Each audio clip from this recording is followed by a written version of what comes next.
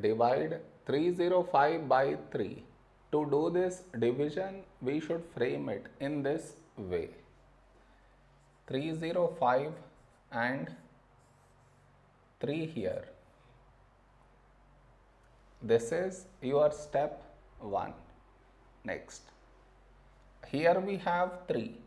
Here also 3. When do we get 3 in 3 table? 3 ones 3. Now we should subtract, we get 0. After this, bring down the beside number, so 0 down. Now here we have 0 and here 3. 0 is smaller than 3. So we should bring down the second number. And the rule to bring down second number is, we should put 0 here.